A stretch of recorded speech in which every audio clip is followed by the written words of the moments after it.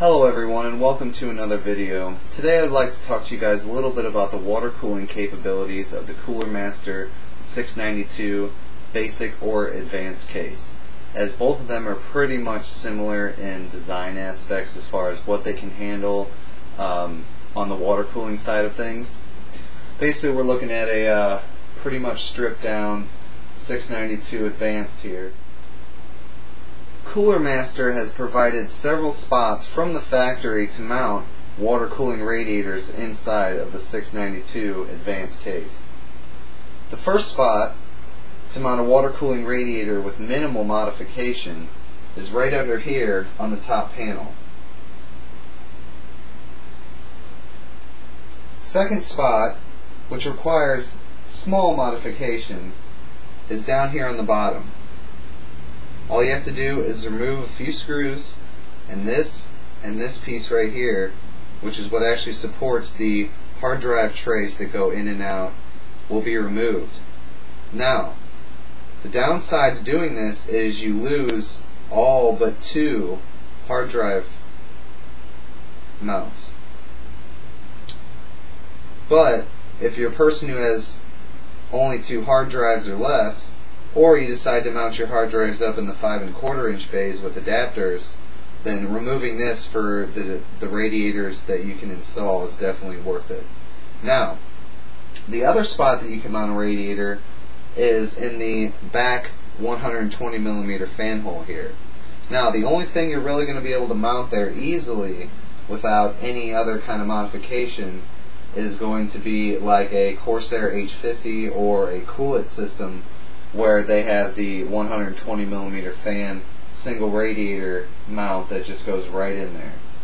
Also, what you could do, which will require a little bit more work, but you can add a adapter on the back and then like a 2x120mm or 3x120mm radiator hanging off the back, and they also have provided two rubber grommeted holes here that you can pass your tubes through to go to your water block and your pump and your reservoir and everything else. Now, when you want to go to the extreme side and you want to get a little more experimental with it, I've had the idea of mounting either a 360 or a 480 radiator in the top here. Now, you're going to have to remove the mesh because the mesh basically is going to be completely in the way. But if you remove this mesh and you have yourself some nice thick fans and some shrouds, the radiator will easily clear this. And you can either run, if you run a 360, you could run it either 1, 2, 3, and you would lose your area right here, or depending on how high you had it.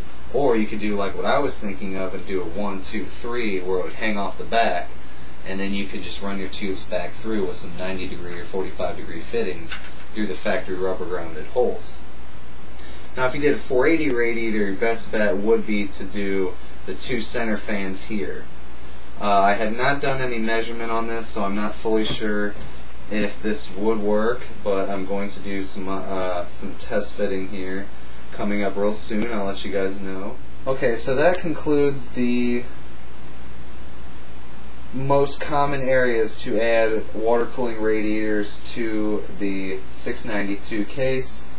Basically, dual radiator in the top here, dual radiator at the bottom. You can run a single radiator off the back, or you can get creative and you could run a very large radiator in the top. You could hang one off the back. I'm sure there's a way that you could even mod one that runs up along here maybe. There's all kinds of possibilities. So this is a very good case, and if you guys check online and find a deal, you guys can get this for dirt cheap. So I really highly recommend this for water cooling builds, or if you decide to go air cooling, this is a great case as well. I'll be doing another video on that, in fact, on the benefits, pros and cons of the air cooling side of the 692 Basic or Advanced. Thanks for watching, guys. I hope you guys all have a great day.